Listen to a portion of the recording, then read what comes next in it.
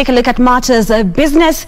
And the National Treasury has today disbursed 27 billion shillings to the county governments. Treasury Cabinet Secretary Ukur Yatani says funds for the financial year 2020-2021 totaling 316.5 billion shillings has been transferred to counties.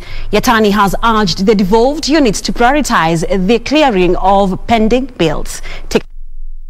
2 weeks ago, counties had threatened to paralyze operations if National Treasury failed to release billions of shillings owed to the devolved units by the national government. The governors said the delay to disburse cash hand-crept operations and delivery of critical services at the counties. Today, the National Treasury has disbursed 26.9 billion shillings to the county governments.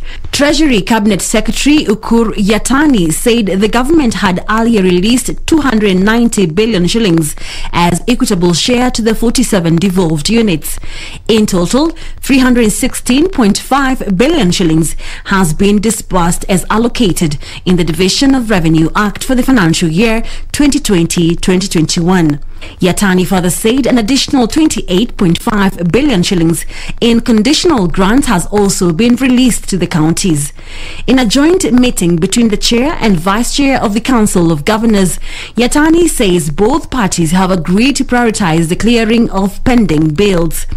This, he says, will enable counties to spur economic activities at the county level as part of the ongoing and inclusive economic recovery.